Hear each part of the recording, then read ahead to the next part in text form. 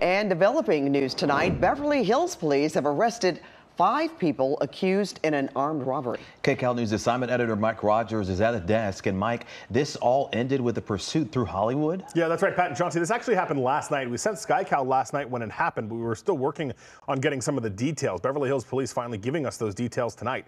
I want to show you the end here. This is where all 5 suspects were taken into custody. Now, Beverly Hills Police Department says last night around 5 o'clock on Wilshire Boulevard, the 5 suspects pulled out a gun and demanded a Rolex watch off of the victim. Now, a Beverly Hills city employee actually saw this all go down, called into the police dispatch center, gave them a description, and with the help of the Real-Time Crime Watch Center, that is the very sophisticated network of closed-circuit television cameras that Beverly Hills has. They were able to track these suspects, get officers behind them, and then a pursuit happened. They chased them all the way into here to Hollywood, where they all got out and ran. Now, after a little bit, all 5 suspects were taken into custody. We're talking 23-year-old, 2 18-year-olds, a 17-year-old, and a 16-year-old, all taken into custody after all this. So a group of young people, none of them from here, by the way, all of them, according to Beverly Hills PD, from Northern California, taken into custody on armed robbery, conspiracy, and possession of a weapon. Pat?